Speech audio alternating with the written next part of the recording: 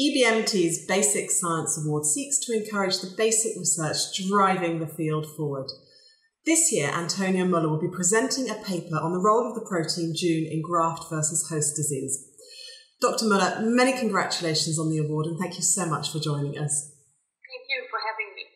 First, I wonder if we could start by you telling us what's our understanding of the role that Jun can play in Graft-Vs-Host disease. So let me start with saying that chronic GVHD is a very common complication following allogeneic hematopoietic cell transplantation, affecting 40 to 50% of patients and often resulting in a substantial impairment of quality of life.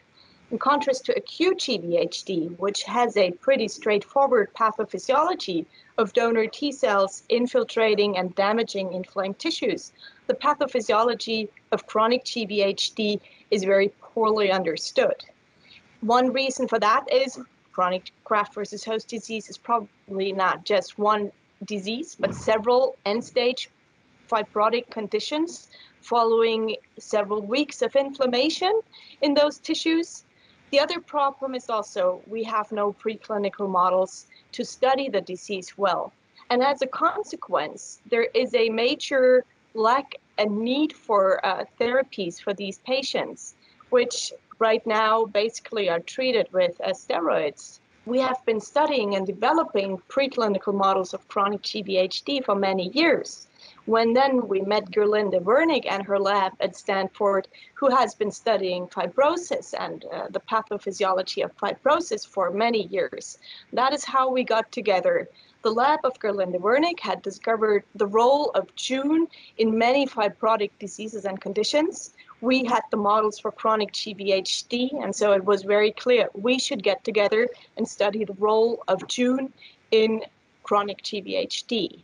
So how exactly did you investigate this, and where did Jun activation take place in the experiment? So the first thing was that we had a whole freezer full of mouse tissues, Sclerodermatous skin lesions that we had frozen down and that we had paraffin embedded.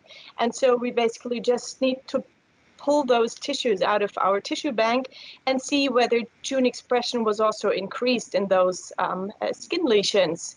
And we saw it was highly expressed, and so the next step was that we pulled human skin samples from patients with Sclerodermatous graft-versus-host disease from the pathology department and examined the expression level of Jun in those tissues. And also there we found it was highly expressed and increased.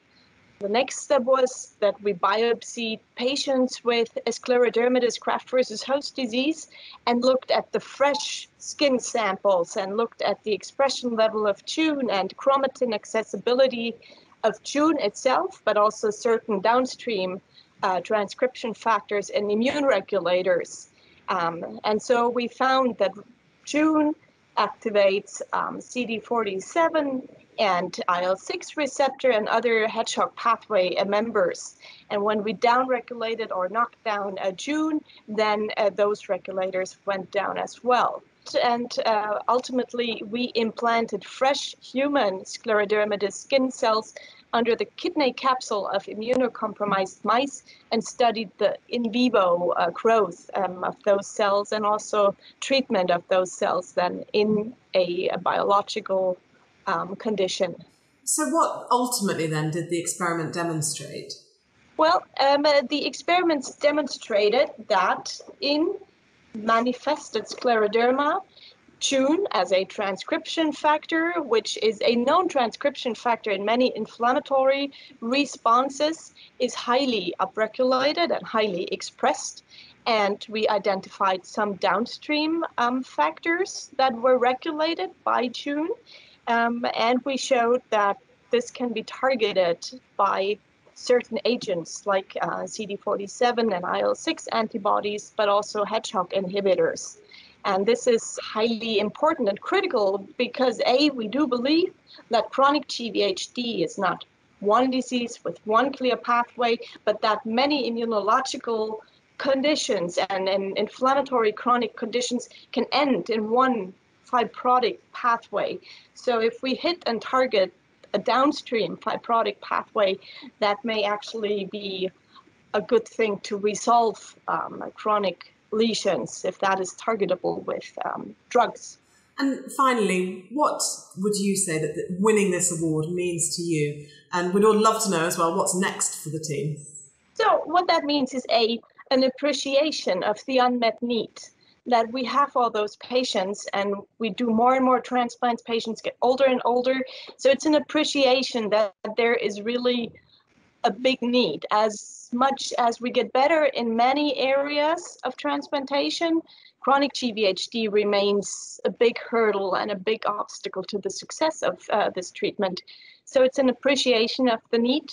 And it's an appreciation for us personally of all those many years that we've studied the disease, where ultimately we hope that we can contribute a little bit to a better understanding of at least some features of chronic GVHD, and ultimately also offer new therapeutic key points where we can use drugs that already exist to interrupt or resolve such a chronic fibrotic process.